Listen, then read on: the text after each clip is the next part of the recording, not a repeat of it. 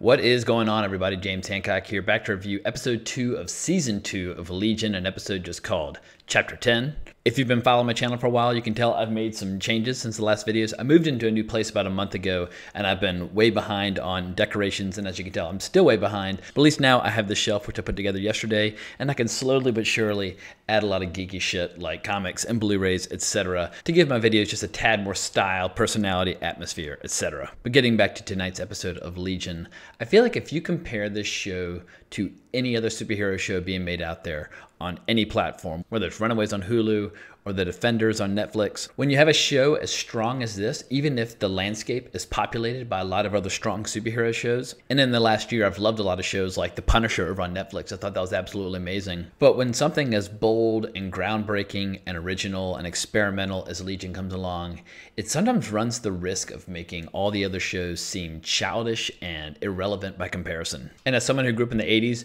reading every comic book in sight, remembering full well what it was like when there were no superhero shows around except for like a brief shining moment where we had The Flash or Lois and Clark, I much prefer to have this overcrowded landscape with too many different shows to follow, because I feel like when it comes to any creative enterprise, there's a natural aristocracy of talent. And my hope is that there's an entire generation of teenagers out there right now who are watching Legion and their eyeballs are just going wide and they're like, whoa, superheroes can be like this? And we'll see dividends being paid 15, 20 years down the road when that generation of impressionable young fans decides to do their own spin on the superhero genre. Because Noah Hawley, it's very clearly one of those creators who saw Twin Peaks back in the early 90s, was totally spellbound and blown away. And here we are in 2018, seeing what a remarkable storyteller he's become. I mean, I would argue that when it comes to just the style and the photography, the overall look and tone of this show, no other superhero show right now even comes close. Whether I'm enjoying comics as a reader or watching a show or watching a movie, one of the things that I've always loved since I was a very young child is superb villains. I need villains who are charming, brilliant, ruthless, and incredibly lethal.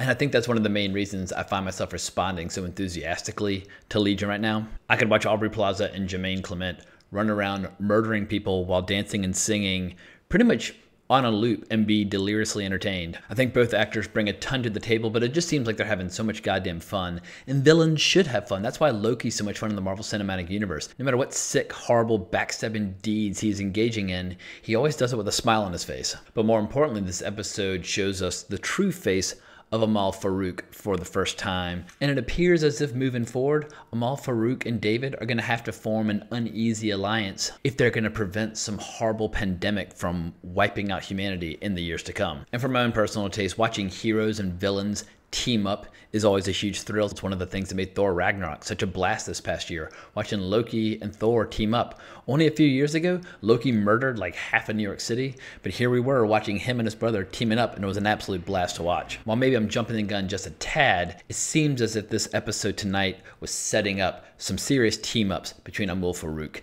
and David Haller. So this episode begins with David basically betraying Division 3 and tricking them to go on a wild goose hunt, while Oliver and Lenny basically lay waste to Division 3. As I mentioned before, they're walking and dancing and singing and having a blast, and they're disintegrating people left and right and turning them into animals. They do horrible things to the two carries, and we basically see the consequences over the course of this episode as many people in Division 3 start to suspect that David is not to be trusted. Both Fukuyama and Clark suspect there's a very high likelihood that David is not being entirely forthcoming with them. But we also see that the two carries, as formidable as they are together, they are absolutely no match for the Shadow King. And they get basically thrown together in this disgusting way where one carry's arm is sticking out of the other. They're just in a really, really bad place.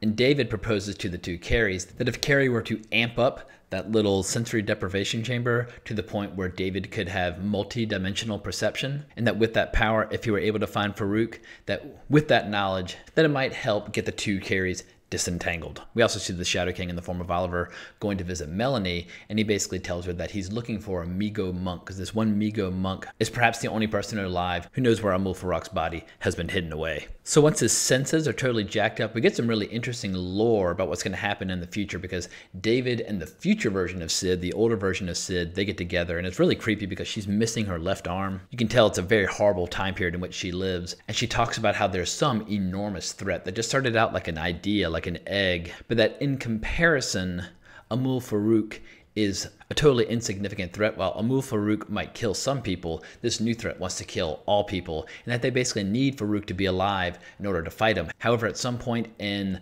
present-day David's not-so-distant future, apparently he kills the Shadow King, and so Sid tells him that he definitely needs to not do that, and that he needs to team up with him and help him find his body. This episode features another one of those really great kind of short film essays. It's almost like a DVD supplementary feature, and I didn't even recognize it in the previous episode, but John Hamm does the voiceover narration for these little sequences. And it starts out with this interesting idea that reality is one of the few things where when you stop believing in it, it doesn't go away. And after a little exploration of how ticks and dogs perceive the world through their senses, he talks about how humans perceive the world through their minds. He basically shows the risks of what you can do when you warp someone's mind with the incorrect information, which leads to a child walking out into traffic, misinterpreting what a red light versus a green light means. But I absolutely love these little breaks. They give us a moment to decompress and exhale during the show. But stylistically, they're some of the most interesting parts of the entire series. But as I mentioned in my previous video, one of the things I like most about Legion is the way it captures astral combat.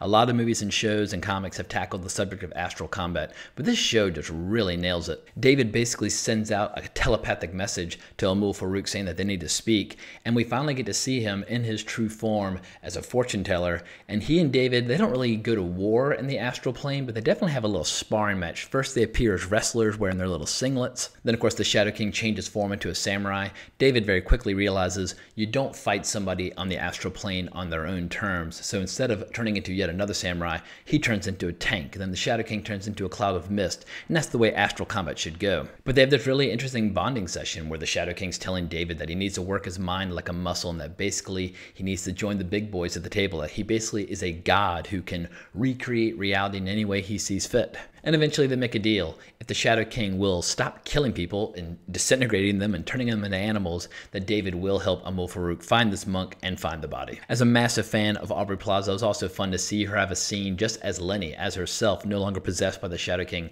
talking to Farouk, basically saying that it's been a shit blast, and I love that expression, but that it's been a shit blast and she's ready to return to her own life and do her own thing, and that she's hoping that the Shadow King will form a body for her to inhabit, because obviously her old body is very much toast from the first season. Back in the Division 3, we see the two carriers finally manage to separate. However, they're unable to rejoin together like they like to. And we see that in the female carrier that she's got all these new white streaks in her hair. But David finally decides that even if it's a breach of trust with the future Sid, then he needs to have a conversation with the present day Sid, and he explains to her everything. He basically says, you came to me, you warned me about this impending disaster, and that the only way to stop it is to reunite the Shadow King with his body so that he will be there to fight this new threat. And she quickly approves and wants to help. The episode ends in a really creepy fashion where we see all these people who are chattering down in the basement, who are the previous Shadow King victims, that this monk they're looking for is just kind of hanging out and walking around amongst them. And the teaser suggested that there's many more interesting things to come in the subsequent episodes, so I'm absolutely in love with this show right now. It might be my favorite show on TV. I mean, there's a very good chance that Westworld Season 2 might bump it out of that slot, or perhaps The Expanse Season 3 will when it comes out tomorrow night. Another show that I'm absolutely loving to pieces but haven't had a chance to do a review yet is The Terror over on AMC. If you're a fan of horror and like nautical adventure stories, The Terror is absolutely worth watching. But it's very tough to compete with a show as groundbreaking and original